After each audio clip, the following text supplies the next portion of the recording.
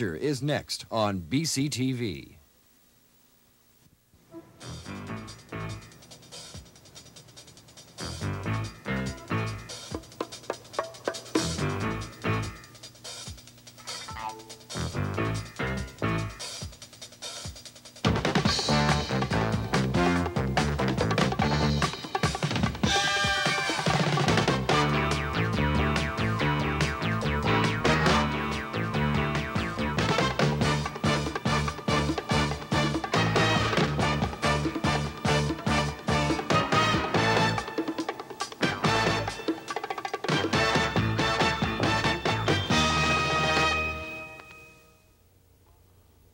Good morning. It would seem evident to me, and to you too perhaps, that because of the great political protestations and the business world's protestations on the BCRIC deal, which is now apparently going to go through, that BCRIC has retreated considerably on several major segments of the original deal involving $670 million or more of taxpayers' money. Yesterday, and of all places, the Ontario Securities Commission in Toronto, the BCRIC officials and their lawyers went to make new promises about certain aspects of the deal which are not popular politically or otherwise in British Columbia. And I'll be talking about that in a little while. Also today, we've got a story on what happens to the unfortunate forgotten people in the civil service strikes, the temporaries and the casuals who are caught between the devil and the deep blue sea if this thing is ever properly settled by a vote. As well, this morning we're going to meet perhaps the authors of a book called The Sacrament, Dyer and Johnson. They're not the authors, they were the people who survived the plane crash in harrowing circumstances on this continent not so long ago. And my old friend Richard Dickie Rohmer, who keeps writing alarmist books. This one's called Periscope Red. As well, this being a busy Friday morning, we think we may have a federal cabinet minister bounce in on his jet to fill us in on what's the latest in appeasing the West on the constitutional crisis. But first, how to polish a brick.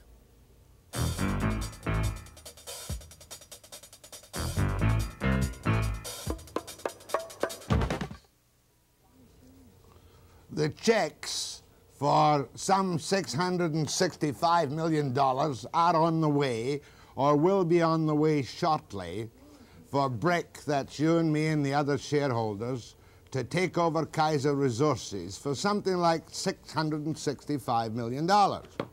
And the funniest thing happened in Ontario yesterday. You'll recall that Bennett has obviously refused to have any public examination of the merits of the Kaiser takeover. You'll recall that there are something like 3 investigations been going on, one by the Superintendent of Brokers in BC, one by a lawyer appointed to look at insider trading from this end called Leon Getz, and one by the Ontario Securities Commission.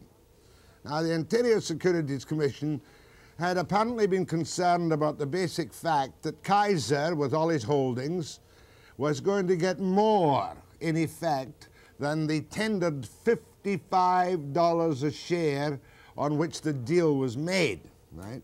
So they looked at that yesterday, and when BCRIC retreated 2 or 3 steps, they said, well, as far as they were concerned, the deal could go ahead. Now, what were these steps on which BCRIC retreated yesterday?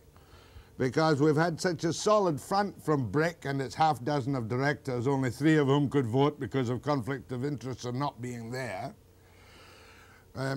What would really upset the public was the apparent appearance of special concessions to Kaiser himself.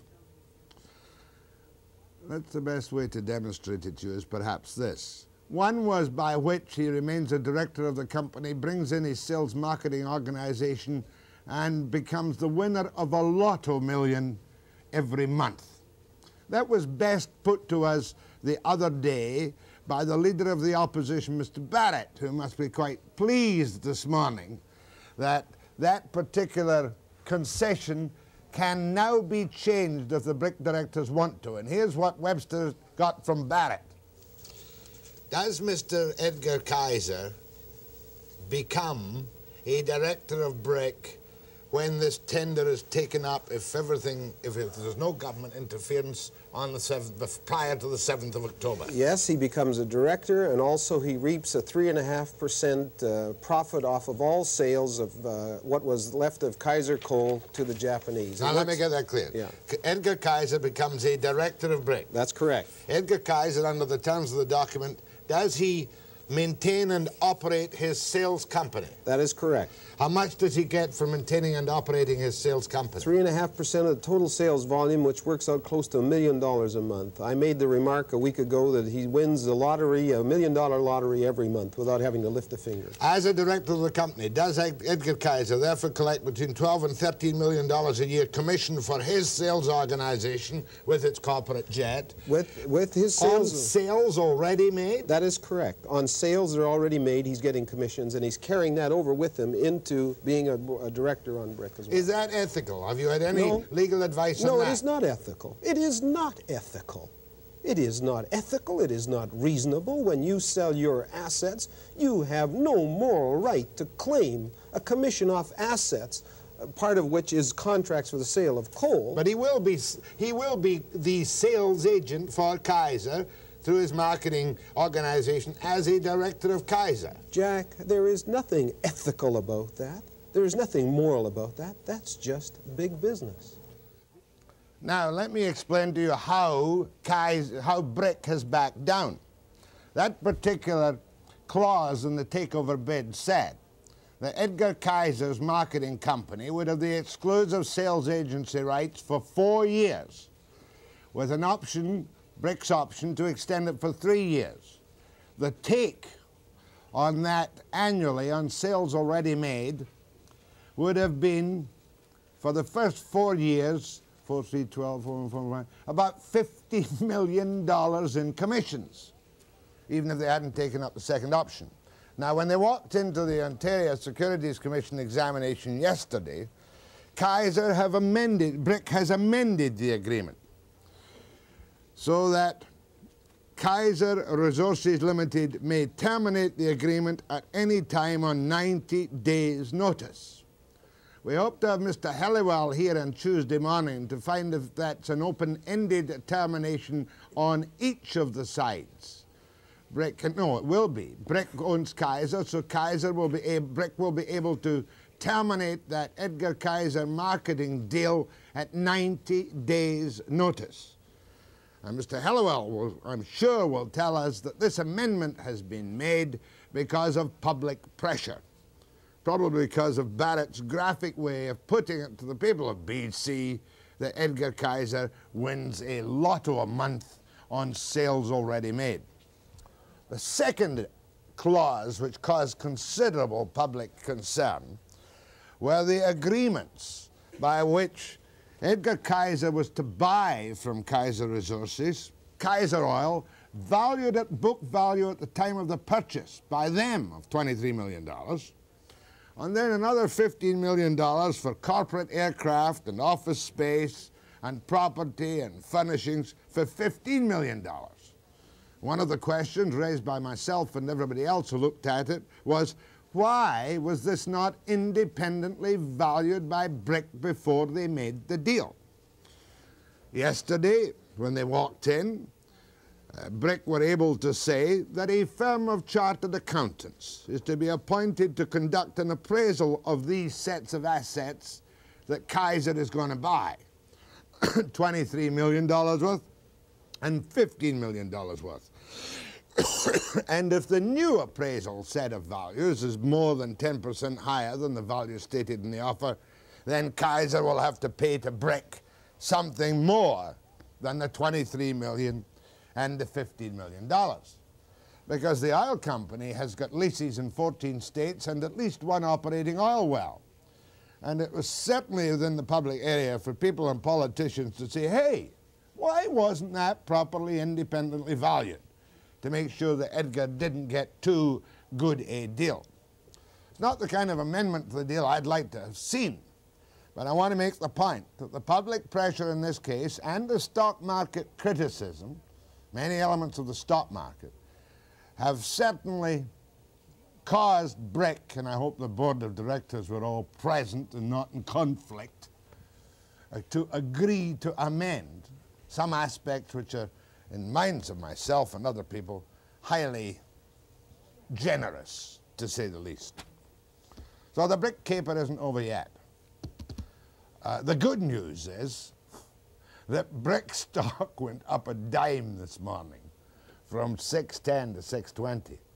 Since the very beginning of the rumors of the takeover, Kaiser stock has gone from $30 to $44 to $55 a share on the tendered shares. This morning it's trading at under $50, but that's because there are very few shares available. Looking forward to having Mr. Helliwell on the program to convince us, many of the people of British Columbia who still regard this as a quasi-public company because of the investment of public assets into it, that we now have something more like a reasonably good deal and don't have to wait till we're 150 to see BCRIC achieve what might be its true value. I'll be back after the break.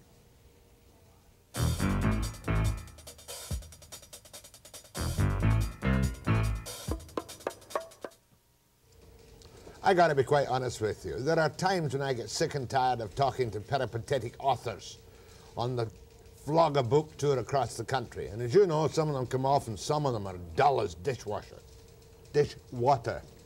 and as noisy as dishwashers. Anyway, the guy here just now, I'm not going to plug your book. It's Richard Rohmer. Show his book once. Periscope Red. Oh, I've got it here. I have to show the book. Where is it? You got it? Richard Rohmer, Periscope Red. It's another panic book about the end of the world, isn't it? Not the end of the world. It's what's going on out there. It's almost as alarmist as the BCRIC story you've just been handling.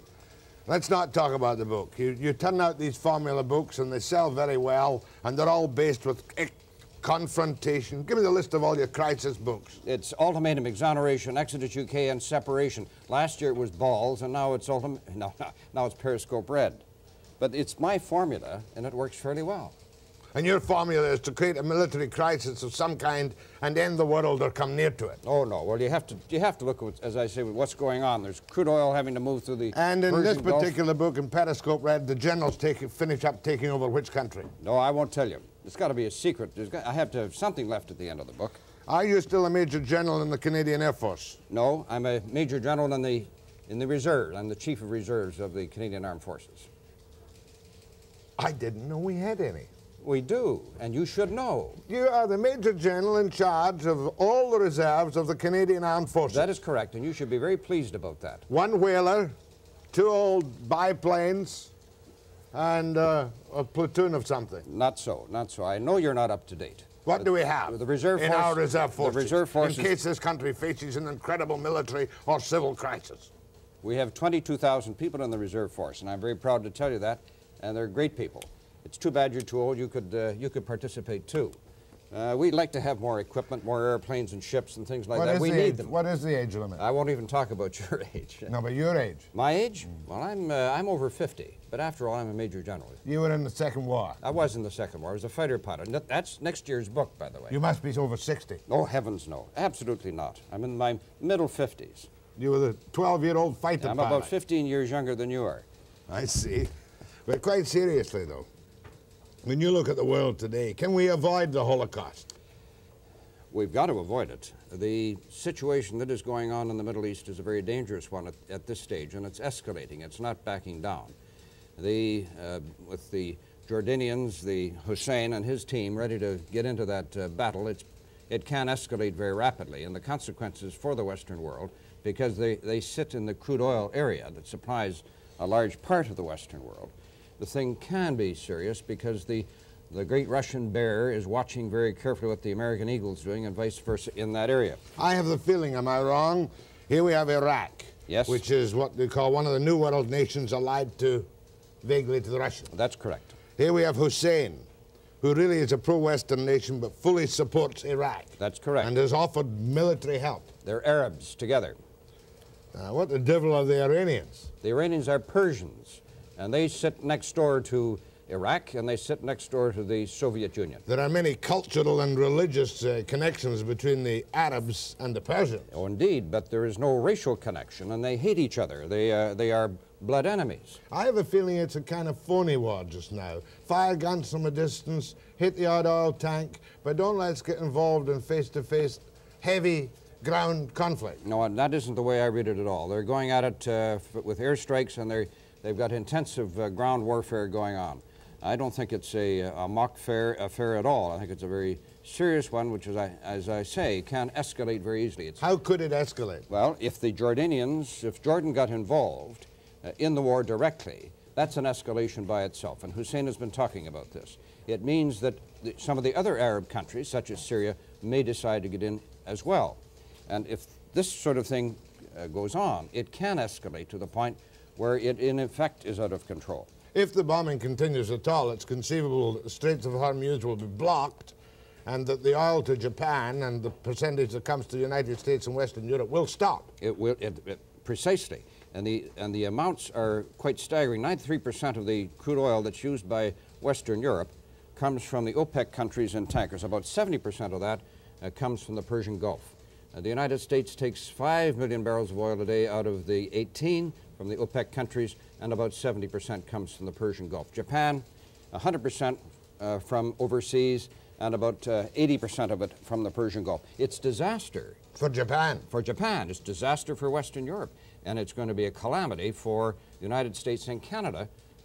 Imports 400,000 barrels a day to support Quebec and the Maritimes. But we can do without that if we have to. Well, it would be a rationing squeeze. It would be, that's 1/4 of our imports come into Quebec and the Maritimes.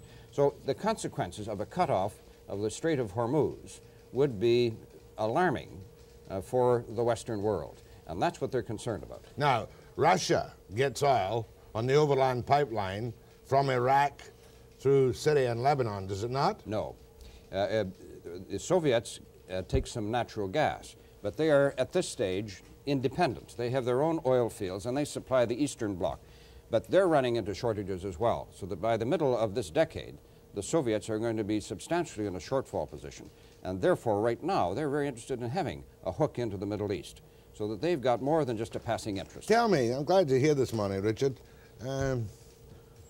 Whatever became of Afghanistan? Afghanistan is sitting there. It's quietly ugging away, and the Soviets have about 80,000 troops tied up in that place, and they're trying to subdue the rebels, and they're having a tough time with it. So, but it's still going, and I dare say the Soviets are pleased that it's not settled a away. menace at the moment. Not at the moment. But the Soviet position there continues to be a menace. They're just doing a Britain, of course. They're occupying Afghanistan, and it doesn't matter how many of the soldiers get knocked off because it gives them the position to poise to the Indian Ocean if they ever have to make the big move. Of course, of course. Am I right? Absolutely. And in my little book called Periscope Red, I have the Americans do a deal with Pakistan, which is just to the south. And they negotiate a position in Pakistan with their own troops. It's a very, again, we're talking about the critical area of the world in terms of being explosive. Afghanistan, Pakistan, Iran, Iraq, Jordan, the whole of the Persian Gulf. It's critical. The talkative general with his Periscope Red showing. And we'll tie him on some Canadian issues after the break.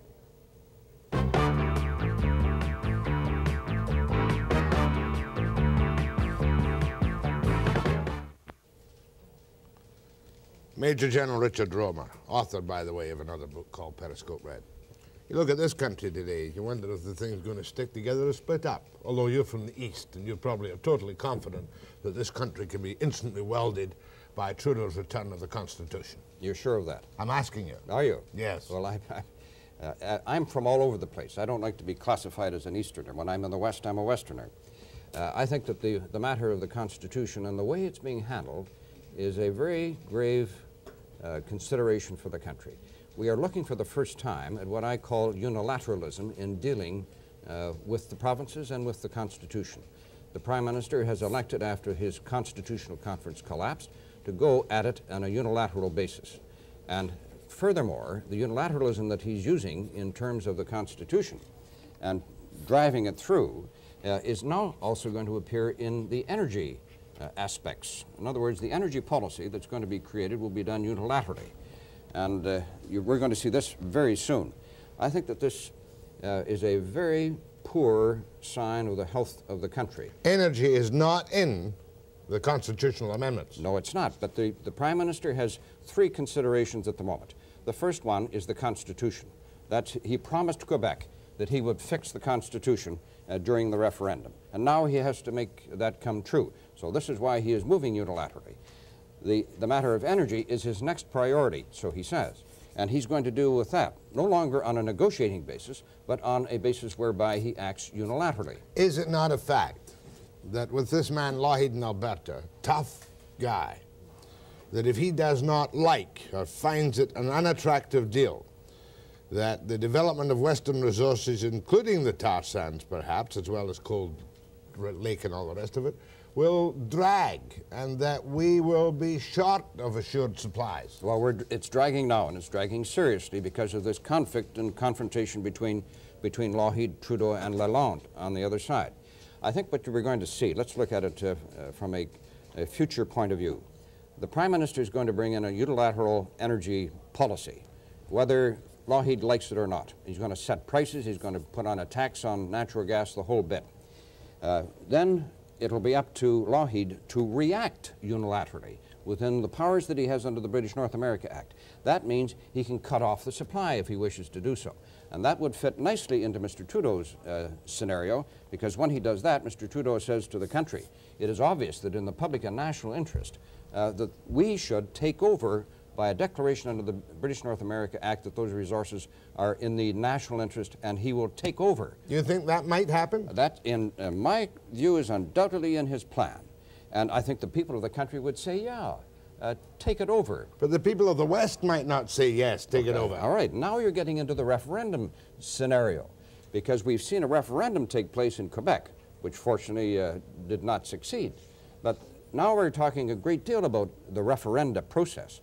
And I dare say that when that happens, if it happens the way I've just scenarioed the thing, Mr. Lougheed is going to say, let us have a referendum in the province of Alberta to determine whether or not, perhaps, whether we want to stay. What about BC?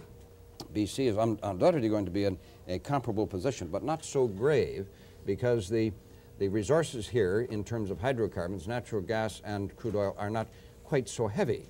But at the same time, I think that BC is going to look very closely at what Lougheed is doing.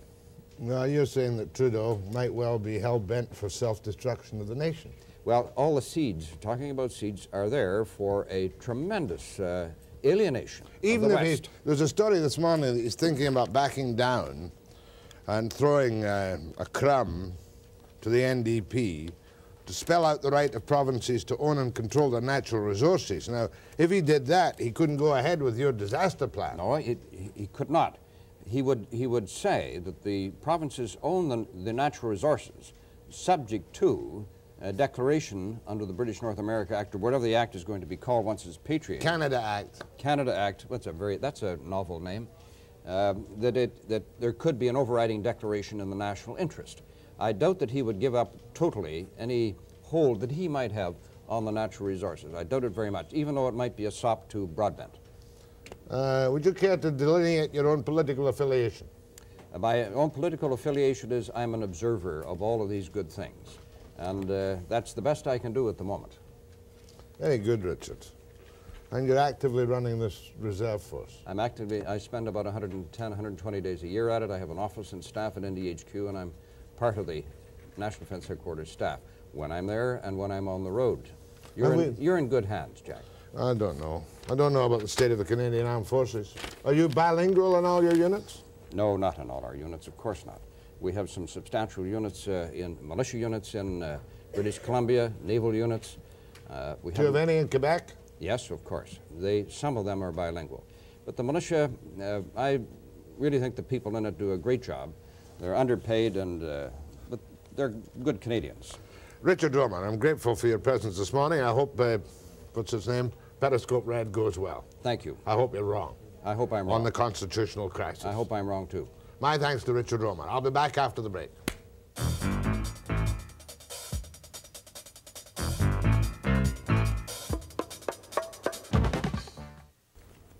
The federal clerk strike isn't quite over yet, but if you were casual or on probation it's likely you're out of work today anyway.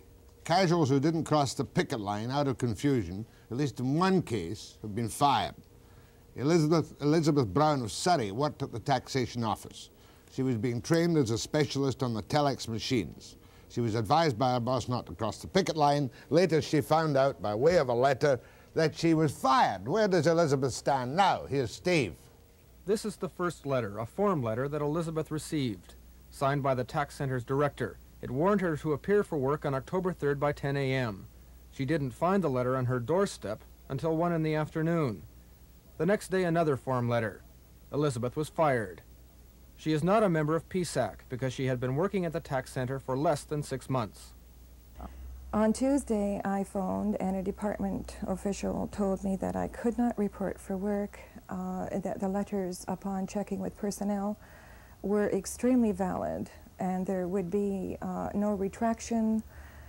Nothing could be done until this strike was settled on Tuesday, possibly next week. You're not a member of the union? No, I am not. I am what you call a temporary term. You were on probation, is that right? You had just begun working? Yes, with a contract renewed for a further 3 months, which says to me my work must have been satisfactory. What's your feeling about this? Are you a pawn between two Goliaths? I most certainly feel this way. You're trying, well, you're asked to serve two masters. Neither one can be pleased. I understand in order to become a permanent employee or 6 months thereafter, you become eligible for membership in the union.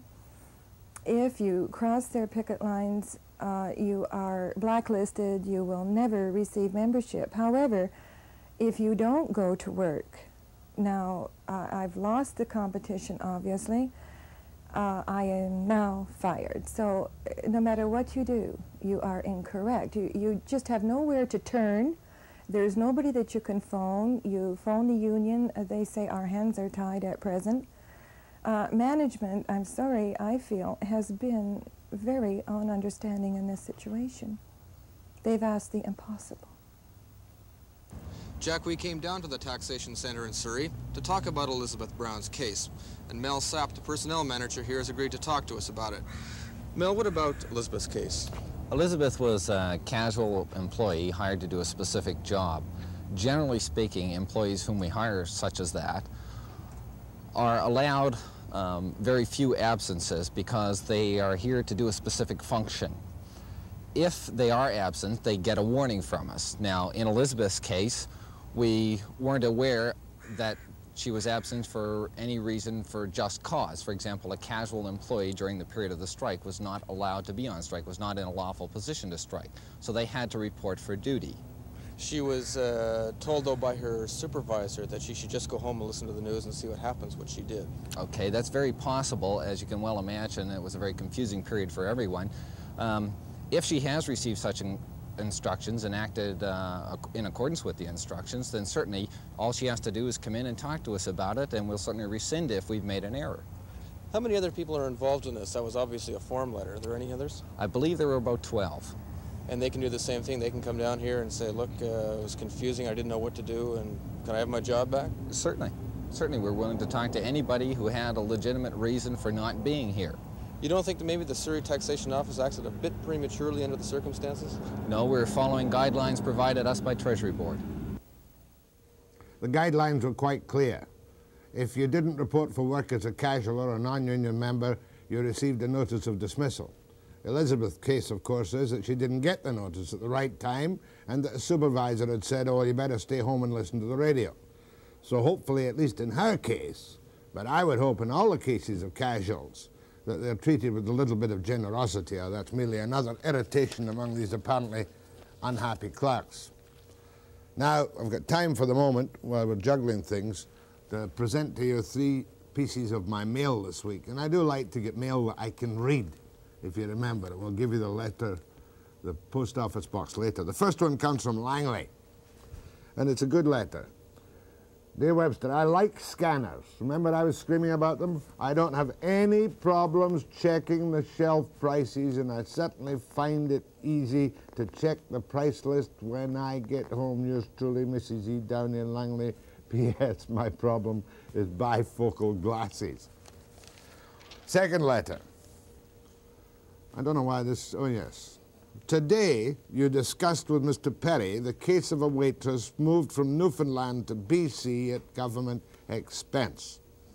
With tongue-in-cheek, I would like to ask, that's Murray Perry, if it is possible to bring a person from Newfoundland to dig my garden naturally with government keep. It seems impossible to get that type of worker here. If one phones manpower or whatever, we are told that casual labor is difficult to find in Burnaby because the casual pool is in Vancouver and people don't want to or can't travel to this distant Burnaby. Sincerely in Burnaby. Just stop there for a minute while I talk about it. Oh, no, I'll do the next letter, then I'll talk. Webster, in your typical black is black and white is white charges against Southern press, you seem to ignore the main reasons that these newspapers are failing. In my layman's opinion, you have missed the most important factor. These failed and failing papers are poorly run and the presentation of news is atrocious. Papers like the Toronto Globe and Mail are worth 50 cents because they give one a balanced look at national and international news, reviews, business, theatre, arts, and good articles by people who can really communicate. The trouble with the columnists in the Sun and the Province is that they can't write, and this applies to Winnipeg Trib and Ottawa Journal. Oh, for a James Menifee, Beverly Baxter, Richard Needham, William Hickey.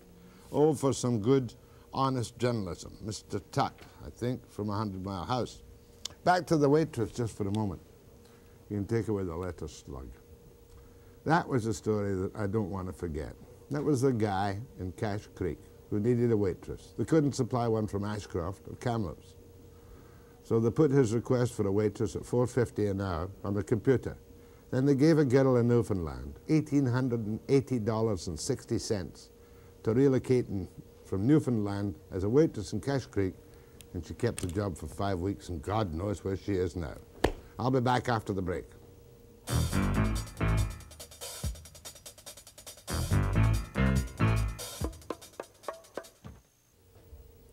The experiences of the two youngsters in my studio now are almost beyond belief. On my right is Donna Johnson. On my left is Brent Dyer. The book is called The Sacrament. It was written by my old friend, who's a very sensitive guy, called Peter Gzowski. Peter Gzowski. And the book is called The Sacrament for a reason, but we'll come to that later. When was it the plane crashed? Who was in the plane? When was it the plane crashed? Where did it crash? The plane crashed May 5th of '79. Donna and myself, Donna's father, Don, and the pilot, Norm Pischke, were on the plane, and we crashed in the White Cloud Mountains of Idaho. You were flying from where to where? From Estevan, Saskatchewan to Boise, Idaho. And at that time, how old were you? I was 17. 17 years of age. Yeah. Now, the crash itself was a horrifying experience. Yeah, I don't remember actually crashing, but waking up afterwards, yes. It was a small plane? Yeah, it was a Cessna 172. And there were 4 of you in it. Mm-hmm. Your father and the other person was the pilot. Right. Yeah. Now, perhaps we can get, when you recovered consciousness on the ground, can you tell me what you found? Well, I was awakened by Donna screaming that Dad's dead, Dad's dead. And I was in the front, so I turned around and looked into the back, and he had been killed. And the first thing I noticed that Donna was wearing his coat, and I said, he's dead, Donna, but he's given you his coat, he wanted you to live. Now, you at that time, what did you remember of crashing and wakening? Well, the first thing that I can remember when I woke up was looking over, noticing that Dad was dead, and then looking up at Brent and noticing like the side of his neck was cut and just the blood running out, and just wondering what had happened or where were we. And then for almost a day and a half, 2 days, we just kind of kept fading in and out of consciousness. Mm-hmm. How high were you on the hillside? The altimeter registered 9,750 feet. Look, you youngsters survived in incredible circumstances, but how long was it before you were able to move about? Didn't you have oh, what happened to the pilot first? Well, when we hit, he was thrown ahead, and his head struck the throttle, and he had a big gash on the side of his head, and he couldn't talk at all. But he made us understand that he was going somewhere, and he was walking back down the canyon. We flew in, and neither of us remember going in, so we'd always hoped that he'd seen something and was going back out, but there wasn't anything. How long after the crash before he walked away, do you think? I think it was the next day, like probably Sunday in the afternoon sometime. Meantime, the two of you are still fading in and out of consciousness. Cold? Freezing cold. You'll never forget that, will you? No, it was just it just hurt, the cold. It just hurt? Yeah. Did you have many injuries of your own? My right palm had a severe cut in it. I had a broken finger and a cracked wrist, and throughout the whole ordeal, my feet became severely frostbitten. And you? My left arm was broken, and I received a lot of cuts on my face. My jaw was crushed. My lower teeth were knocked out and left hanging in the gums. I had some cuts on the back of my head, this type of thing. Yeah, you pulled your teeth out with your fingers. Yeah, they were hanging down, and I kept gagging on them, so. Now, what did you do for food and sustenance and heat? Well, forget the food for the moment. Tell me, what did you do for heat and what? Oh, and you had some food. Some Smarties and granola bar and sunflower seeds and cough drops, and we ate the toothpaste, and we found a cup of pop. A cup of pop? A bottle of pop. A bottle of pop. One of the things that impressed me most was the fire. Tell me about making a fire. Well, you had perched on the side of a mountain. In fact, there's a picture in the book of the plane. Was that the plane when it was found? That's the plane, yeah, on the back cover. It was. Yeah. When the FAA and the rescue team flew in after we walked out, that was the plane there. Okay, now how did you heat yourself in the meantime? Well, at first, when the storm was still on, the storm stayed for a couple of days, and the right-hand door was knocked open during the impact, and I was able to take a coat hanger underneath the wing and poke the little valve where you test to see if there's any water in your tanks, and catch it in a pop bottle. Any gas in your tanks? There was lots of gas in the tanks, and all we could do was pour it on the floor of the cabin, and my lighter was empty, but just a spark of it, we were able to ignite the fire. But all we had was a few like maps and some air sickness bags to keep it going, so finally we just had to keep pouring raw gas on the floor. And it lasted, well, about a day, just until the storm kind of subsided, and then we couldn't get any more gas. Now, when you left the plane, how many days was it after you had hit the ground before you got up? We stayed at the plane for 14 days, and we started to walk, and we walked for 5 days. 5 days? That was a nightmare too, wasn't it? Yeah, at least one thing, walking at night. We couldn't walk before that, so we couldn't get out for any firewood. And at least by walking, we could get to a fallen tree, and we were warm at night. In other words, once you got the fallen tree, you had enough gas to burn. We had, just before we had left, Donna got up on the wing, and the snow had melted out and was able to shake the plane enough that we could get 3 more pop bottles full of gas. And your father's body still in the back? When we left, yeah. When you left. Now, how do I ask the next question? Could you talk about it? The sacrament. Why have you called it the sacrament? Well, the whole experience was, it changed me around completely as far as my belief in God. I had never believed much before, and I'd always needed that proof, but I have it now, and I have a very strong belief and a very comfortable belief in God, and that's what the title means to me. Donna? I feel the same as Brent, that the whole experience was so close to us and deep inside of us, and religious aspect of it. So what you felt was that the food that you consumed was, in effect, a kind of Holy Communion. Yeah, and we'd always felt that the decision had been made in the beginning when Donna's father gave her his coat, but really he'd given Donna his life, and the last thing he could possibly do was to give his life for his daughter to try to maintain her life. And it was that particular aspect of supplying yourself with some protein that saved your life. Have you been embarrassed by interviews in this across the country, or is your faith so strong that you couldn't be? I wouldn't try to embarrass you anyway, and I'm sure people know what I'm saying. No, they've been good. People have been able to understand that. Like, what they find hard to understand is how we were able to live, 19 days in a snowbank. And you tell me that. When you came out, where did you come out to? Livingston Mine. in Idaho. And you walked in. I remember what the farmer or somebody said to you. Tell me. Well, at first he didn't... What did you look like? A couple of scarecrows? Oh, well, our clothes were been burnt and we were just black. And I said to him, can you help us? We've been in an airplane crash. And he said, oh. And I couldn't believe it that, you know, he thought we were a couple of hippies, but nobody comes out of the mountains looking like that. I mean, and finally I said to him, I'm Brent Dyer from Estevan, Saskatchewan, Canada. He said, oh, you're those Canadians. They don't have any electricity or telephones there, but they had a little small radio, and they heard a little bit on the radio about an airplane from Canada that had gone down. So, how did they treat you? Well, they're kind of like backwards in the hills, so when somebody else new came to visit, you know, it was kind of something special to them. So when they had us there, it seemed like they didn't want to let us go back out into civilization, but like they treated us really good. They gave us food to eat and blankets to keep warm, and she kept delaying and delaying to go down to phone to get somebody to drive us up. But finally that night she had to drive 7 miles to the nearest phone to phone the sheriff, and they came up and picked us up.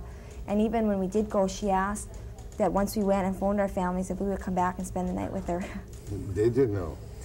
We had no. The sheriff took us right to the doctor's office. Yeah. Yeah, when you got to the doctor's office, was your jaw broken? It was crushed, and in the meantime it had all got infected, and I had a big ball of pus there, and he lanced it. But you kept it a secret. You kept your personal sacrament secret, did you not, for a long time? Well, Go ahead. It was until like we got with our families, and until we had the funeral for Dad. And after the funeral for Dad, Mm-hmm. they went back and got his body. Yeah. Yes. More with Brent, get the names right, Webster, Brent Dyer and Donna Johnson under tremendous experience, which seems to have not done them too much harm in the long run, maybe some good after the break.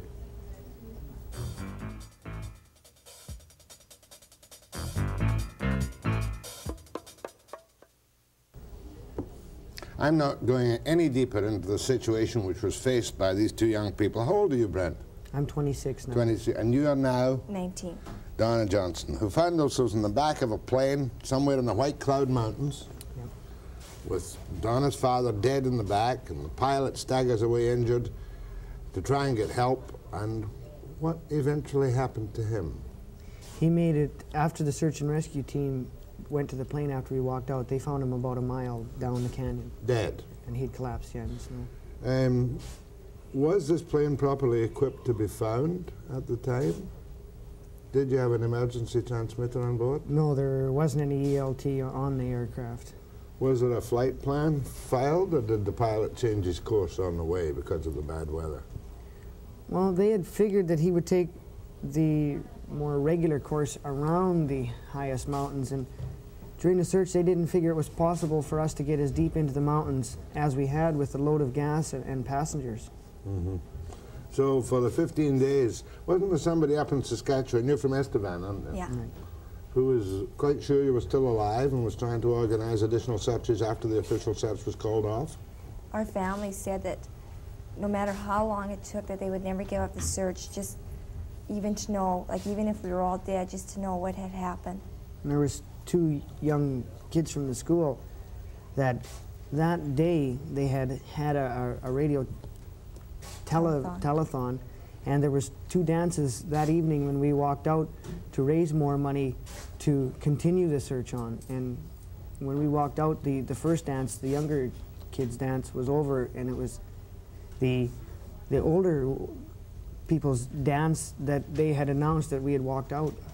At the dance when they had money on, that you two were still alive, of course. Yeah. Yep.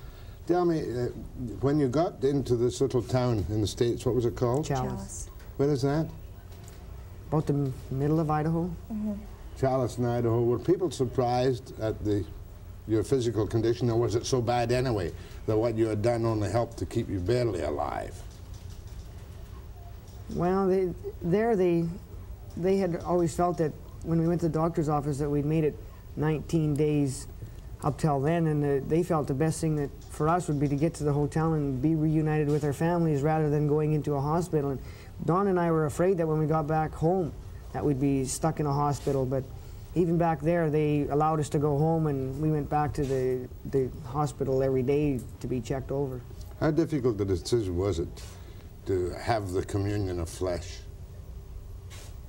Did it come naturally, or did you sweat over it, or did you? Well, we prayed a lot. Prayed a and lot talked about it a lot. And we knew that, well, like Dad had given up his coat in order that I could live. And I knew that he wanted me to get back home, and just to die on him, like 9 days later on the side of the mountain, it just wasn't right. Quite an incredible experience. Doesn't seem to have marked either of you. Too bad. Do you ever dream? Do you ever have nightmares about the crash? No, never had any nightmares, no. Oh, that's good. You've been on every show in the country. Gzowski wrote the book. How long was it good to work with Gzowski? Yeah, it was really good. It's easy to work with him, and we're very pleased with how he has been able to put what we felt and tried to put into words, how he was able to put it into words. It's a sensitive, sympathetic book. Not the first time it's been done in recent years, mind you. I'm talking about a particular method of survival. Don't suppose it'll ever become commonplace, only in those circumstances where you have the kind of religious drive to feel that everything is copacetic. My grateful thanks to Brent, Dyer and Donna Johnson and their incredible story of the Sacrament. Thanks very much for coming. I'll be back after the break.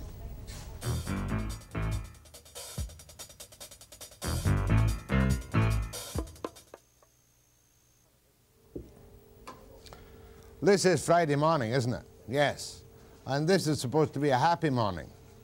Well, I was quite impressed with the youngsters, but it wasn't exactly the happiest of stories in the world, although if they got some religious faith and feeling out of it, it's no loss, I'll tell you that. So Bob Kaplan's Solicitor General was to be here this morning, and he hasn't shown. So I think we'll have this morning a free-for-all, if we can keep it pretty bright, on some of the stuff we've perhaps done this week. I hope I got the message about BCRIC across clearly. I'm having some arguments with some of my colleagues on what was done. I say that this new agreement that's been made by BCRIC on the Kaiser takeover is a distinct retreat by the BCRIC directors and by David Helliwell, when they're responding to public pressure as well as stock market pressure, I'm sure, in giving themselves a 90-day option to get rid of the sales marketing deal taken over by Kaiser. And there was one very interesting Kaiser aspect too, which hasn't been pointed out. But I happen to know that after the deal was done, it was learned as of the 7th of October, the Kaiser, before the takeover, was going to keep 2 of the 3 jet aircraft, and BCRIC would take over the 3rd aircraft. So our BCRIC is going to have its own jet aircraft. But the point I want to mention to you is that 7 of Kaiser's aircraft maintenance people are already being laid off. Now, I believe I've got Bob Kaplan, the Solicitor General, here this morning, fresh in from the airport on another jet. This, however, a jet owned by the taxpayers of Canada. But while he's... Look, you don't need to make him up. Bring him over without makeup. Doesn't matter. Come on in, Bob. Okay. Can I call a Cabinet Minister Bob? Yes, sir. Well, you know how many times I went on your hotline. Do I want to call a Liberal by his first name, Bob, and you haven't got a microphone you can't answer yet? And I have some notes for you here. Jack, I was sure you'd be staying in Gastown. I used to like coming to your hotline show when you were there. You've not been on the television show with me before? This is the first time. Your constituency is Downsview. York Centre in Downsview in York Toronto. Centre in Downsview in Toronto. That's right. And you were a backbencher the last time. No, you're a parliamentary secretary. The last time, that's right. To whom? At that time, to Finance. Parliamentary Secretary of Finance. Yeah. Now you're a full-fledged Solicitor General. Yes, and then I came as a member of the opposition. You remember immigration critic in the opposition? Were you Liberals ever in the opposition? Yes, we sure were. And now you're responsible for the RCMP and the jails. That's right. That's correct. Yes, sir. Oh, dear. And a hostage is currently taking place. A hostage deal is still underway at Dorchester, where the 3 convicted murderers are holding 2 guards hostage in a barricaded cell block. That's right. And what's the score on that this morning? Have you been filled in? Well, in fact, it's worse than that, because there are 2 hostages, but there are also 17 inmates, rather docile inmates, who are in the background there, and the hostage takers have threatened to start cutting them up. But I have reason now to be optimistic that that incident will come to an end in the next few hours, I hope, and come to an end without any serious injury. So some kind of talks are still taking place? Yes. Oh yeah, we're in constant communication with the hostage takers, and I'm kept informed about it. In fact, as soon as I landed, I phoned back to Ottawa just to find out how it was going. These are tricky things. Is there any answer to them at all? Well, you know, every single hostage taking is avoidable. That's the problem. And I've had an inquiry conducted after every one, and we've learned something from them. And the most interesting thing to me as a kind of new man on the job is that it isn't negligence that is usually the factor. What usually is happening is that you're dealing with individuals who are dedicated to escaping, and these hostages were taken in the course of an escape. And keeping ahead of them requires constant rethinking of our security system and constant improvements in the system that we have. So we learn from everyone. We don't have a great increase. You know, you might have thought that there's been an increase in the last few years. In fact, there's been a decrease, but even one, you know, when particularly when a member of our union, the correctional officer, or an innocent free person is the hostage, it's serious. You have a policy of no deals, though, don't you? Yes, that's right. And in this case, we've adhered rigidly to it. Because they wanted to leave the country or something. Yeah, well, you know, a few years ago, the main deal that they wanted was access to the media. The big thing that the inmates wanted was to get their day before public opinion. And so we just removed that restriction, and now inmates are, you know, they don't have to take hostages to state their case. They write letters to the editor. They occasionally can appear on television programs and so on. And that one decision in itself has reduced a lot of hostage Can I have taking. your permission right now to get that fellow on who came from the United States? I expected to serve 5 years, and it turns out that the sentence transfers into 45 years in Mr. Clifford. Clifford, in the Canadian prison. Yeah, I talked to him when I went up to Kent, and I'm not satisfied that he was misinformed or uninformed about the system. He was actually given the booklet, and the booklet does contain a statement, and he ought to have known that he had to stay here for 7 years before he'd be eligible for parole. But you know what I found lately is that in Texas, although he would have been eligible in 5 years, it's not that easy to get parole in Texas. They're much tougher on parole than they are here. It's much easier in this country to get parole, isn't it? Well, it is somewhat easier to get it in this country, but in Texas, public opinion is moving very rapidly against, and paroles are becoming tougher, and I think it's taking a lot for granted to assume that Clifford would actually have been paroled after 5 years in the States. Are you telling me, Clifford, if he's watching, that he's eligible for parole after 7 years? He's eligible to apply for parole, but that doesn't mean he's going to get it. He has committed a serious offense. He has 2 convictions in his past, and those will all be taken into consideration. And of course, whether he's a good inmate between now and then. So the fact that he has the longest single minimum term of any prisoner in a Canadian prison of 45 years is really not quite substantive in its own way. It's not a bar to making a parole application after those few years. Can I have him on the air?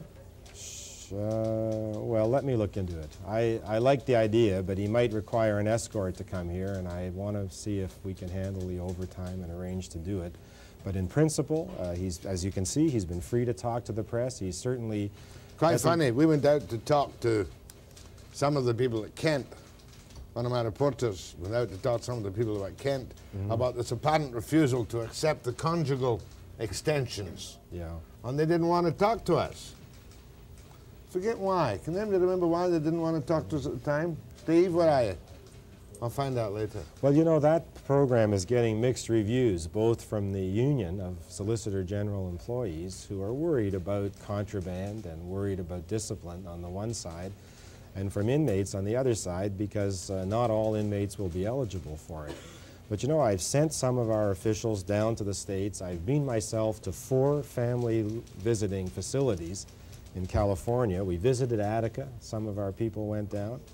And even though in some of those less than 25% of the inmates are eligible for it because they don't have that relationship, it still works very well. It helps reduce tensions, it helps maintain order, and I just don't understand why it shouldn't work You're in our planning country. conjugal visits in all major prisons? Well, we are starting, and our ultimate goal will be to have them in all. At the moment, we're committed to have 6 by, you know... Including, is it Kent? Kent, I believe, yeah. Wives? Wives. Husbands? Husbands. Children? Children. Mother, father, sister, brother. brother. Father, sister, brother. Common law? And common law if the couple can demonstrate a 6-month relationship before being incarcerated. Yeah, not girlfriends. Well, that would be the girlfriend, but someone who you've met while you're in prison, no, or a stranger or a casual... Homosexuals? No. No. No. But any kind of sincere common law relationship, husband, wives, and children. And yeah, relatives. I don't deny that there are some valid relationships beyond where I've drawn the line. But I think if we try and extend it, we'll have a lot of difficulty with the program. You had a lot of public resentment, too. Well, you know, at the end, how do you really sift out the quality of a relationship that a person has with someone they've met while they're in prison or with someone that they don't know? And I just feel that a viable program should be limited in that way, and that is the way it's going to be. We're going to talk more with Solicitor General Bob Kaplan after the break.